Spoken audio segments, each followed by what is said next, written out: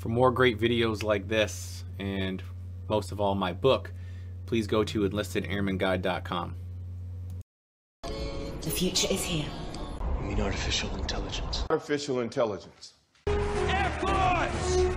Okay, so a lot of times we talk about emerging technologies and what does that look like in the future, and one that always comes up is artificial intelligence.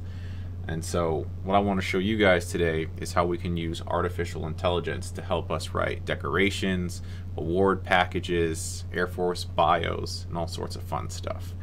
So we're going to open Google, type in copyai, it'll pull this up. You sign up through your Gmail account, it's free, and then it'll take you to this. And so whether we're writing a deck, a narrative award, or even like an Air Force bio. And so we're going to click new project, and there's different types of things for emails, social medias, writing tools.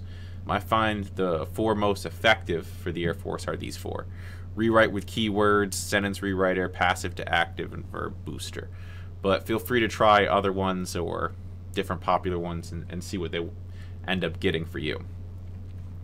And so give an example of a project we've already worked on. The way it works is, one of my favorites is rewrite with keywords. And so what I will do is I'll paste all my bullets in like I pulled from the EPRs. I will take out the Air Force slang. So anything that was a acronym or AF equals Air Force, I would literally just translate it back. So like right here you have like a 3-part bullet: oversaw the Air Force's first emergency fixed navigation system, executed contingency operations, mitigated deployment gap, and saved 68,000 flights and validated disaster support capabilities for 118 bases. Literally put minimal effort, just take out the Air Force slang. And I do that with all the bullets. You have a 1,000 character limit, and since I'm writing a decoration, I might throw some keywords. And you can also mix up the keywords. So, his name, where he works, and then the system he works on. But maybe I put trainer or something else I want the AI to kind of hone in on. And then after that, I click create copy. The AI will start to think.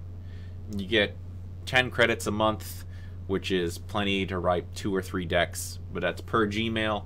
So if you have more than one Gmail, you can keep it going. We don't write decks that often. And so then what it generates is this different text. And so I will copy all of this different text, and then I will paste it onto a Word doc.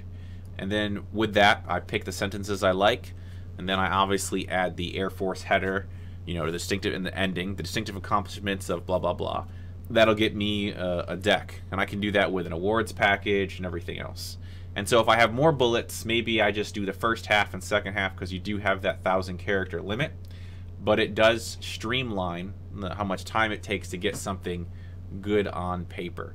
And as you scroll down, like if I click make more, they get a little weirder, but that can be very useful for just looking at different ways to write things. Or maybe someone's, like a staff sergeant, has given you something.